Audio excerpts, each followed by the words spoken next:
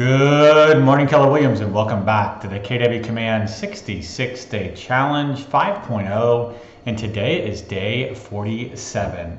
So we were still in designs over the last couple of days, and we're going to do a little bit more in designs today as I show you how to create a neighborhood video. So a video with market analysis and content that you can share on social media, you can put into a Facebook ad, etc. So in order to access that video, we're going to go inside of designs, again our little paintbrush icon here, and when we get into designs, we're going to create a new design, again by clicking on the big blue button in the top right hand corner, and this time we're going to select video and then choose next.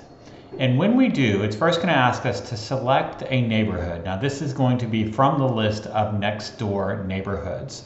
So if you already know your next door neighborhood, you can just type it in, or the one you're wanting to create a video for. And once you find that neighborhood, you can select it.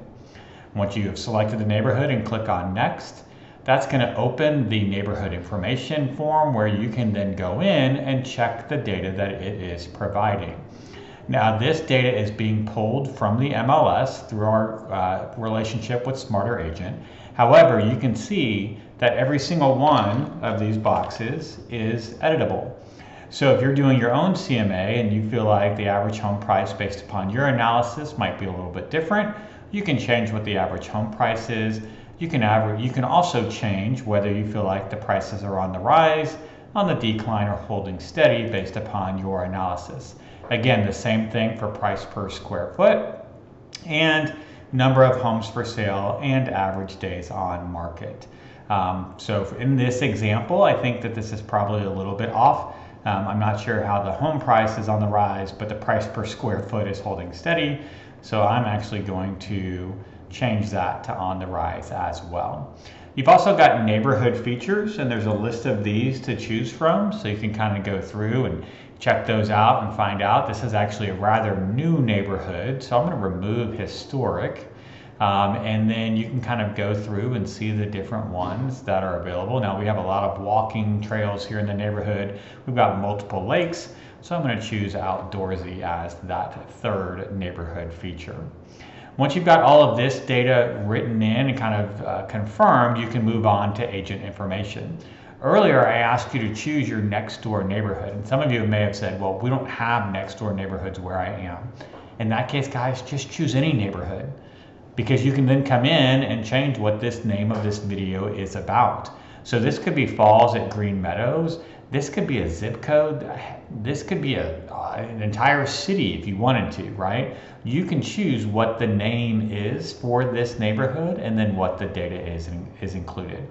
So if you don't have next door neighborhoods in your area, just pick any one and then go in and make the edits that you need to make. Next, you'll see agent information. This is being pulled from your marketing profile, so make sure you have all of this information. For some reason, my phone number isn't being pulled, so I'm going to go ahead and type that in.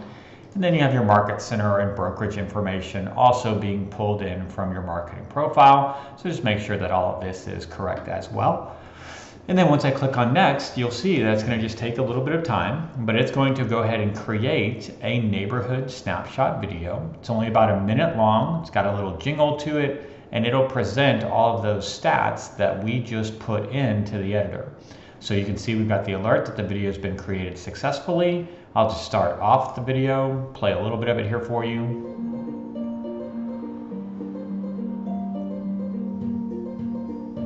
So it pulls in the name of the neighborhood that you created, the date that you created it, and then you can see it starts to put in the stats of what you put in, right? So whatever that price per square foot, whatever the average price, home sale price, how many homes are available, and what the average days on market is.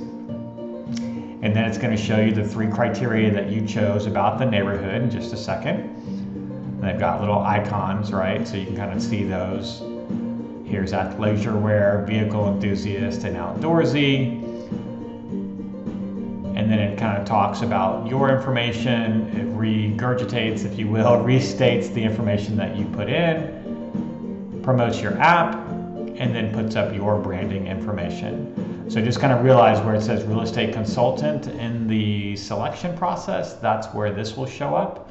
and then you can kind of decide how that looks from there. So once we click on save, now we're back into our designs template, and for some reason it doesn't show up inside of all types, but if you do go into video, then you're going to find here's that video that we just created. And if you click on the three dots, you have the ability to download the video as an MP4. And so that way you could upload that to, a different Facebook group or your YouTube channel, whatever you're looking to do. You can also click on use in campaigns, and that would pull up the ability to actually put it inside of a Facebook campaign or something along those lines. And then you can finally do share on social, and that'll connect you to the social side of things. And here you go, here's your video already loaded. You would write a text, check out my latest market update about the falls on Green Meadows. Did you know home prices are on the rise? Watch this short video for more information. Anything along those lines, right? And then you can schedule that post to go out on your Facebook business page, Twitter, or both. So that's pretty much it for today, how to create a social design that is a neighborhood market update video that you can then post, run ads, or download for future use. Hope everyone's having a fantastic day, and as always, I'll look forward to talking to you again real soon.